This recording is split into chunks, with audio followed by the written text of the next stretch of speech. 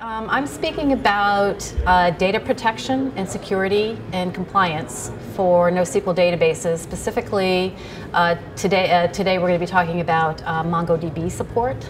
So how we can provide a data security and compliance solution for MongoDB.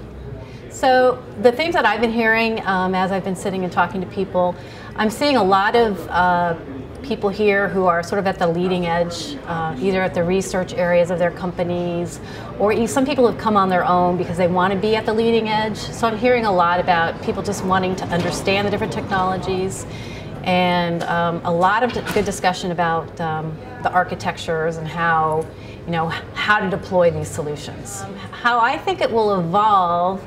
Well, what I think will happen is that it will consolidate. There will be a few perhaps major players, but regardless of what happens, I think it is going to move more and more into the enterprise, become more business critical, and for that reason, with all that coupled with the data compliance and privacy issues and all the current standards that are out there, my product, which is to help people comply with those standards, will continue to evolve along with those NoSQL databases, so that these companies can do things like roll it out into the enterprise and use it with, for protecting customer data, financial data, any sensitive data for competitive purposes. So I think we're going to be right there along with the industry as it evolves.